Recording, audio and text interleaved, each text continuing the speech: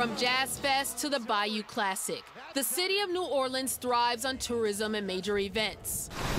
But the city is also plagued with crumbling roads, the threat of floods, and an antiquated sewage system. Both of those arguments came to a head today at the House Ways and Means Committee meeting in the state legislature. The can has been kicked and kicked and kicked.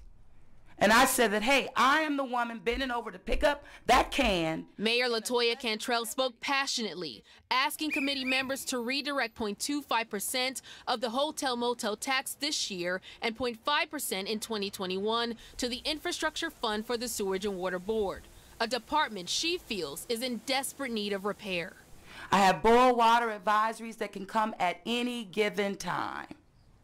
I have 111-year-old pipes that can burst again, but we're at a crossroads here. Hurricane season, June 1.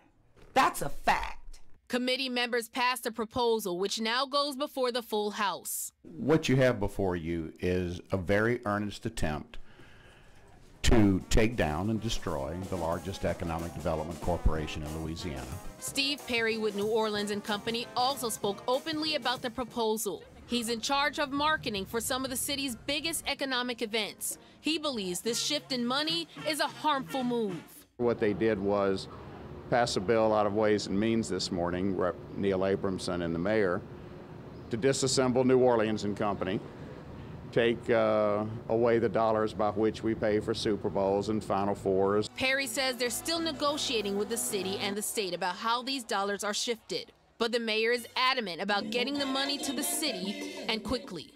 The state of Louisiana is the fabric of the city of New Orleans, you know, just like I. But if we have another event and we're underwater, then there will be no more Super Bowls. There will be no more Sugar Bowls. There will be no more Essence Festivals, Bayou Classics. That's a fact. Perry says he's already proposed a plan that will provide about $55 million in one-time money and $25 million in recurring revenue.